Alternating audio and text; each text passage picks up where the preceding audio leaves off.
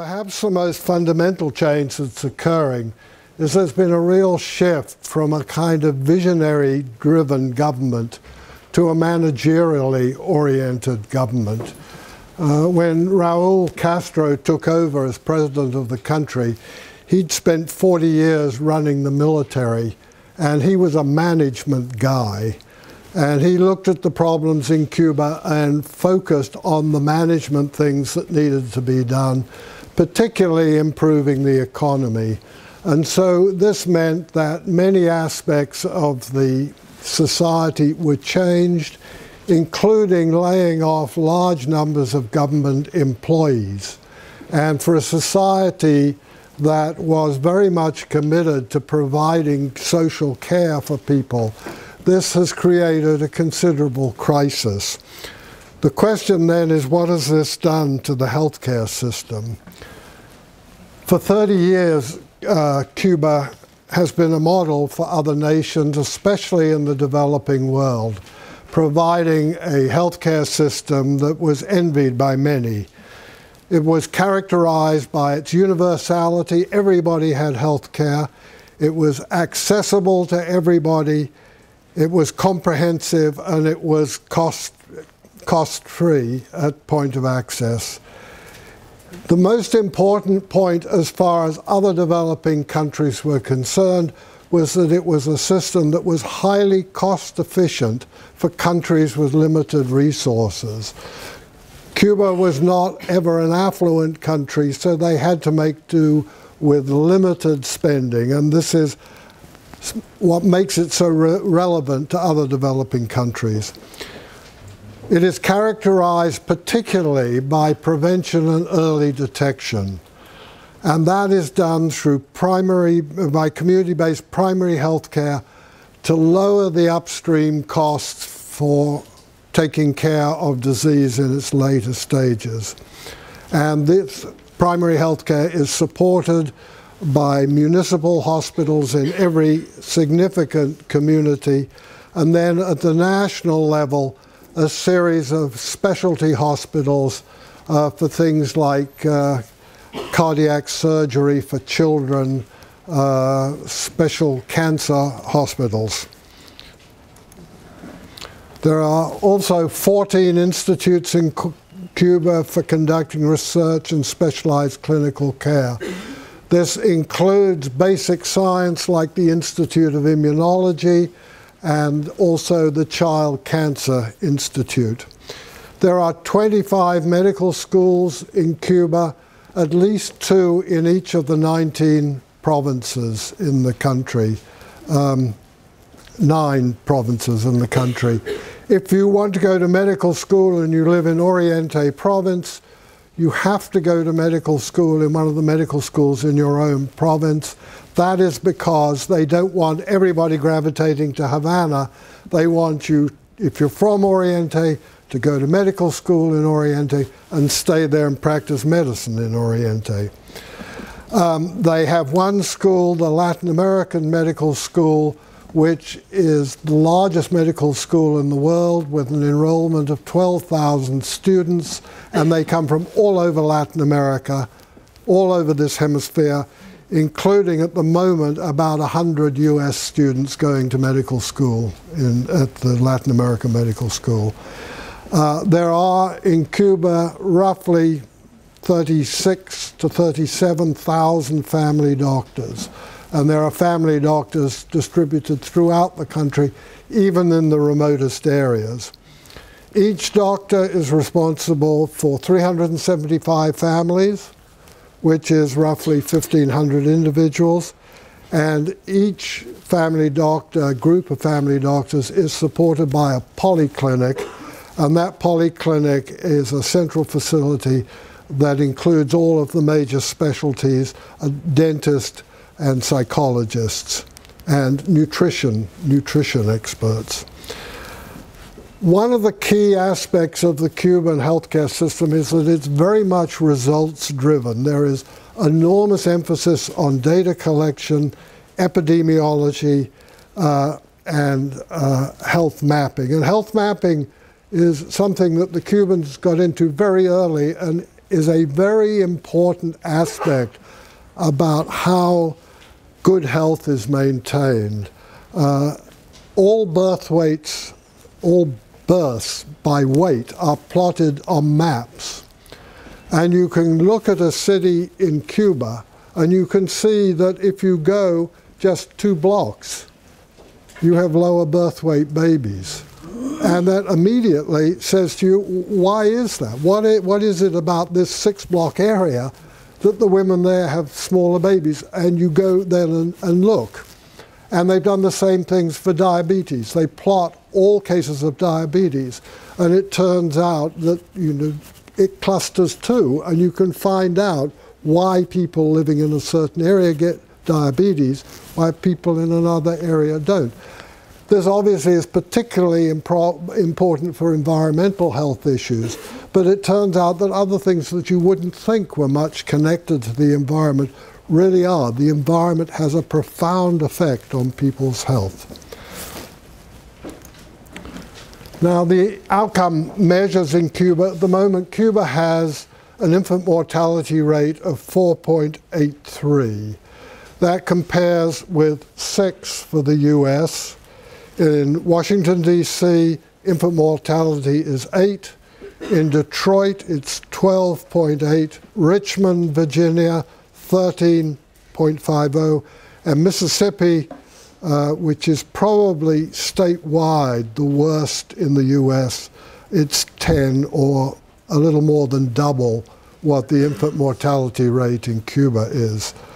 Life expectancy is 78, which is the same as the US, and that's good, but it's not as good as Japan or Australia or some other advanced countries. HIV infection is one of the very lowest in the world, and certainly in this hemisphere, and it's 0.02%. In the US, it's 0.60, Norway, 0.10. One of the other things which makes a big difference to child health in Cuba is there is absolute universal vaccination. You can't grow up in Cuba and not get basic immunization against all childhood diseases. Because the Cuban healthcare system has recently been described by Margaret Chan, the Director General of the World Health Organization, who said, Cuba's approach gives the world a model for transforming health systems towards the noble goals of equity and social justice, illustrating well that societies that have the least inequality have the best health outcomes, regardless of the spending on health. And I think that the last phrase is extremely important.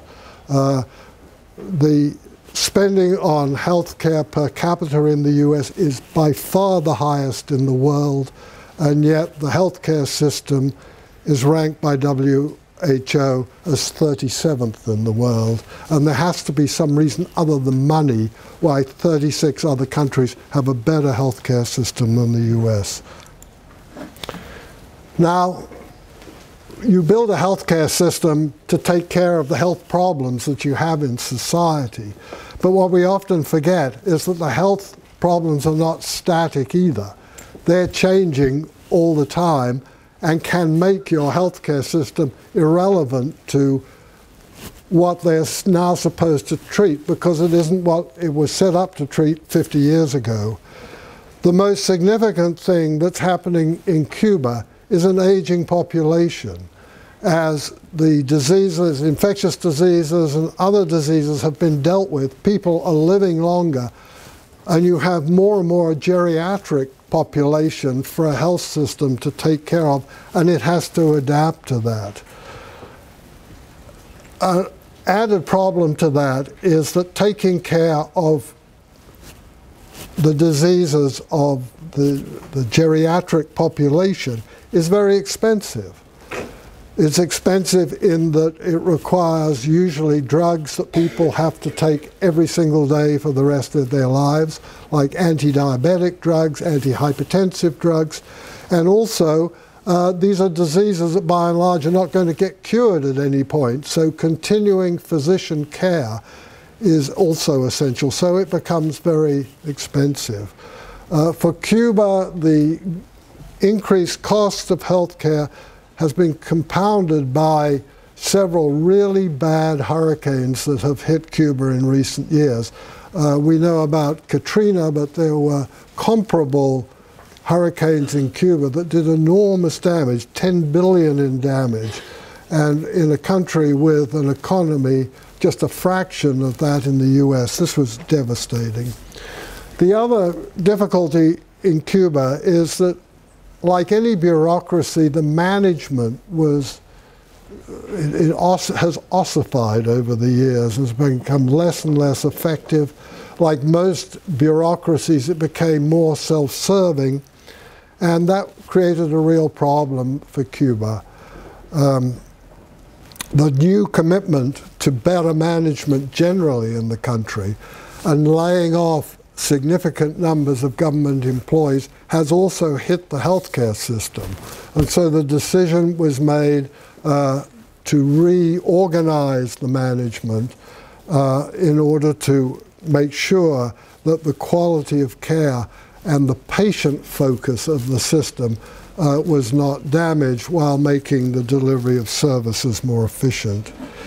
There have been two major studies in Cuba to address this. One was entitled Necessary Transformations in the Public Health System, and it looked at what could be done over a 2-year period of time. This study was conducted to really reorganize and consolidate a lot of the healthcare system.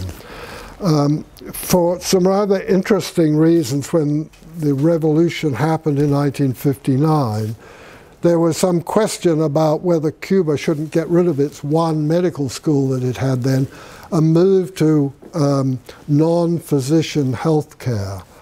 But there was a decision to do the opposite because they felt people would say, the revolution, before the revolution, we had doctors to take care of us. The revolution is giving us second-rate care. They're going to treat us with people who are not doctors. So the decision was made not only to keep doctors, but to expand it and make doctor care available to everybody. I'm not sure from a purely medical standpoint or from an economic standpoint that was always the right decision. But it certainly was a political decision that they felt they had to make. So it is a very doctor-centered system. There are, for instance, no midwives in Cuba. All deliveries are done by obstetricians.